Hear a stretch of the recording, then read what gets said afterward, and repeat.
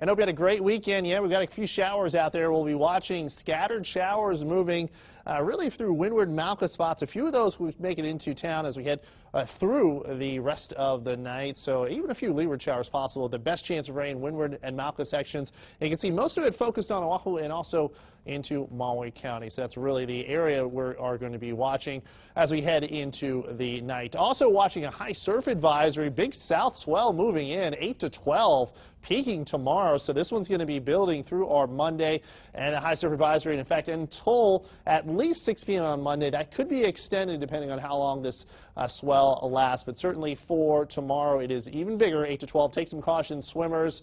Surfers enjoy it, but again, we are looking at even the potential for some harbor surges. Sometimes you get those large waves moving in, that can happen. So we'll watch that. Also moderate south swell as we head towards Thursday. As for the forecast, we do still have a lot of moisture focused in on Oahu and also Maui County, and you can see that's picked up here in the cloud and rain forecast. So scattered showers, windward and Malka mainly for the morning hours, and then by the afternoon, a few of those showers will make it into leeward sections. So scattered showers and also clouds returning for our Monday. Hurricane Andres became a Category 4 storm on Sunday, so it really intensified. Winds of 140 miles per hour. The good news is it's going to stay out to sea and weaken as it hits some cooler water. Island by island forecast. Let's take you into Kauai.